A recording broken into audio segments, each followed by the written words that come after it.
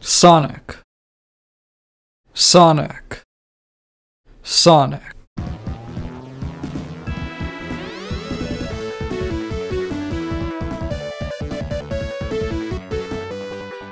Sonic's been around for a really long time.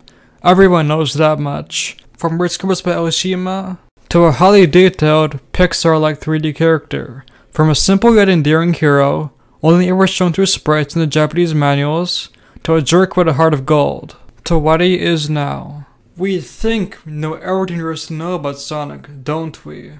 We all believe the Sonic team is way too out of touch and don't even understand the franchise anymore, right? And you would be right.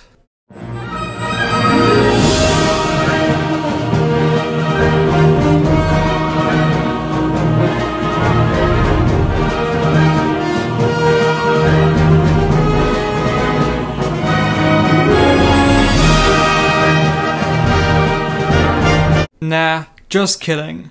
Like the Transformers, there's much more than meets the eye with this blue menace. And I'm about to tell you about it. So, there's been speculation on Sonic having some sort of secret alien origin for some time.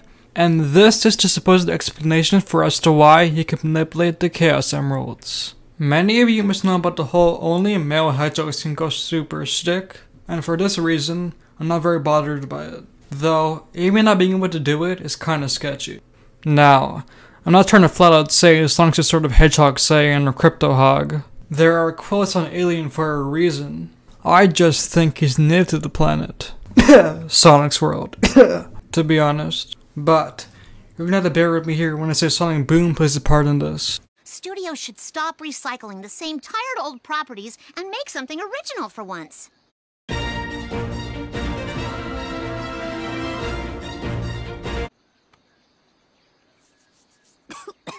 Yeah, that cancelled TV show, that mess of a game, etc., all plays a part.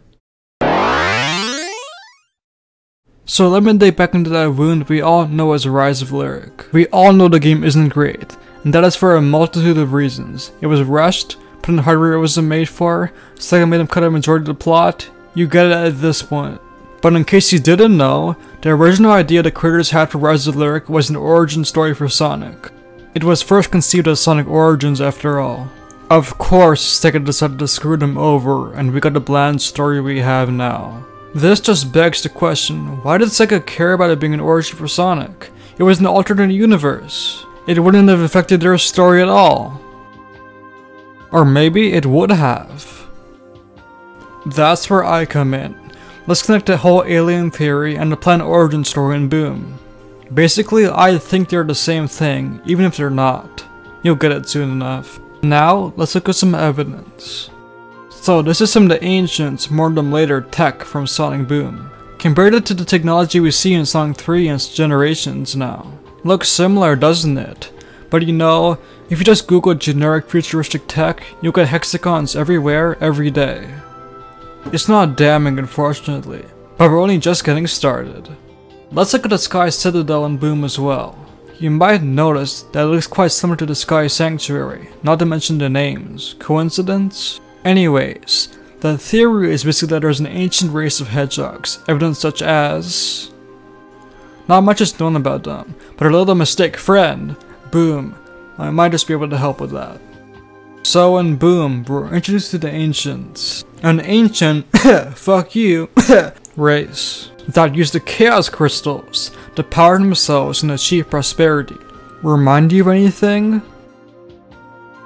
Good, because it should. While most of us can't read these like at all, Windii Sonic Retro gives us a good translation of what they mean. It speaks of a long-lost, extraordinary civilization that used power stones to achieve prosperity. They disappeared in an instant, seemingly because of their own greed. Now you the reader will say, that's the Echidna tribe Toke. They tried to seize the Chaos Emeralds and then were wiped out by chaos. Shut up. Just kidding. However, I do disagree. because of the fact that the echidnas do not get to use the emeralds, and the fact that they are most definitely not extraordinary or exceptional. Come on! Though, wouldn't you say the Sky Sanctuary looks extraordinary? Those people described in the manuals could very well be the hedgehog race theorized. Back to Sonic Boom. The ancients are essentially these hedgehogs reimagined. They're different in that they're not just hedgehogs. Example given, Lyric the last ancient, fuck you again, is a snake. Nor does Sonic unlock a super form when he collected all the Chaos crystals. Now you all could argue here again.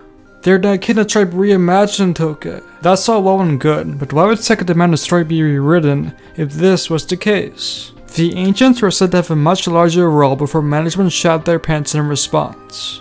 This is the lore SEGA doesn't want you to know. They screwed over Rise of Lyric so they could tell Sonic's origin themselves, eventually. This has even been publicly stated. Why else would they cut it if it were not similar to their story? Side note though, it's possible they randomly decided they don't want a situation like with Sad AM or the Bible. Or Underground. Where it's not in line with SEGA Japan's vision for the series.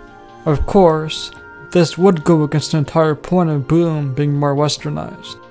Now you may be thinking, gee, if they're this scared of letting someone other than themselves give something a backstory, how come the movie got to do it with no problem at all? See, Paramount had a little trick up their sleeves that convinced SEGA to let them do otherwise.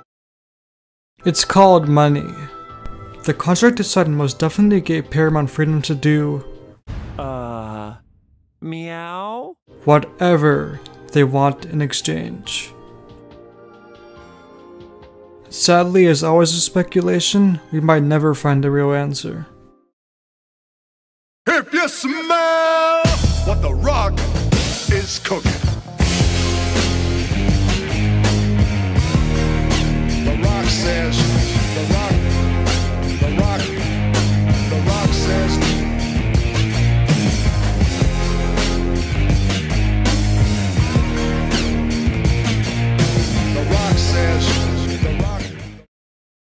Thanks guys for watching, and see you next game. Wait a fucking minute, holy shit. Right around when I was gonna start recording, Flynn dropped a bombshell on his latest Bumblecast. I'm gonna play the clip right now in case you haven't heard, but... Next up, question from Diane W. There is this lingering question that everyone in the Sonic community has yet to be answered. Who created the Chaos Emeralds? In the games, it's established that it is believed that the emeralds were created by the gods, but which gods exactly? People say it was Chaos, the god of destruction, some say it was Solaris, the god of time, and others say it was Dark Gaia and Light Gaia, the gods of destruction and life, respectively. From what I can find online, and that one Sonic Theory video, the most common answer out of the 3 or 4 candidates is the latter. This makes sense, given an explanation to Light Gaia's connection to the Chaos Emeralds, as the Gaia temples all have altars for each Chaos Emerald. But what do you think? Who created the emeralds? I'm going to have to back out of this one too, because again, I know things. And those things I cannot talk about as of right now. Suffice to say, none of those are right. Could this be it? Izuku is finally activating. SEGA is finally going to tell us the lore that I said they don't want you to know. This is what I consider true pain. But now for real. See you guys next time.